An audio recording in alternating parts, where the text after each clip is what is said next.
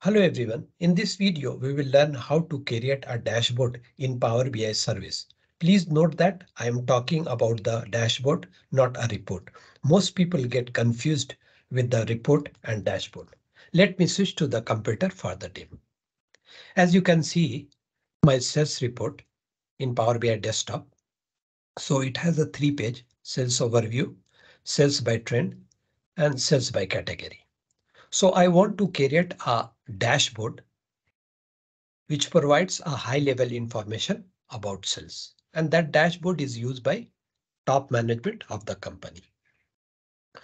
So from this report, I will select this visual data card, total sales and sum of order quantity and region by sales. From the second page, I want this total sales by year.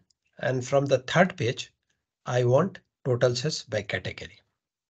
So first thing, I will save this report and publish on Power BI service. So my workspace, replace.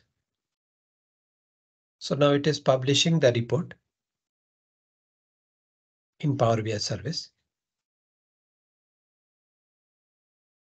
So now I will open this report in Power BI service.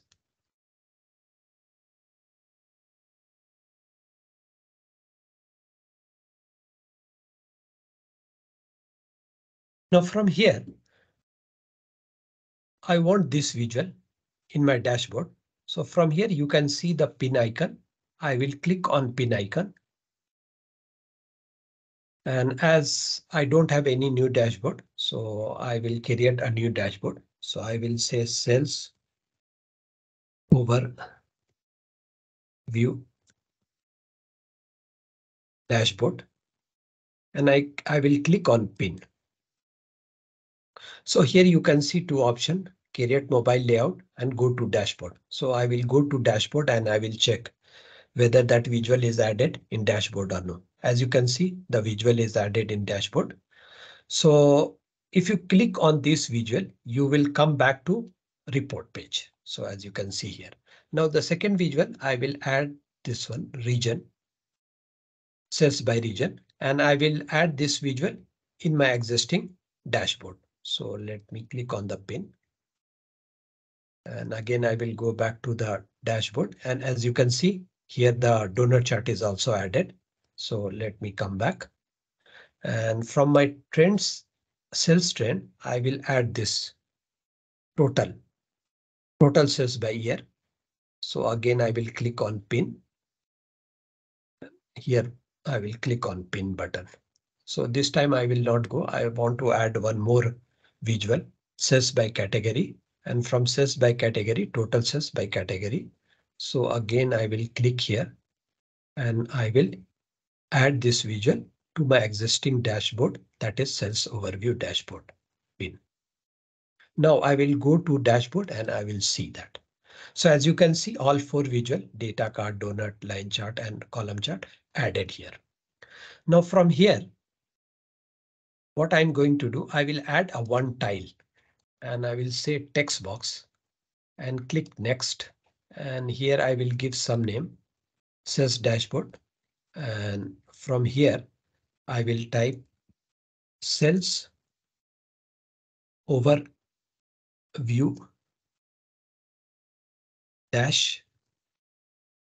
dashboard. And here I will select font Arial black and I will click on 20, size 20. And I will say apply. Okay, and I will see here one tile is added and I will adjust it on the top. So and now I will reduce the size here. And I will bring this visual and I will bring this visual down. And this I will adjust here and here. So now you can see sales overview dashboard. And now I will click on edit again and we will see the theme. So here default theme is light. You can select dark theme. You can also select color blind friendly theme. And this is the custom thing where you can set background image, background color, etc. So here I will select a dark theme and I will say save. So my dashboard is ready. So let me zoom in. So as you can see, my dashboard is ready now.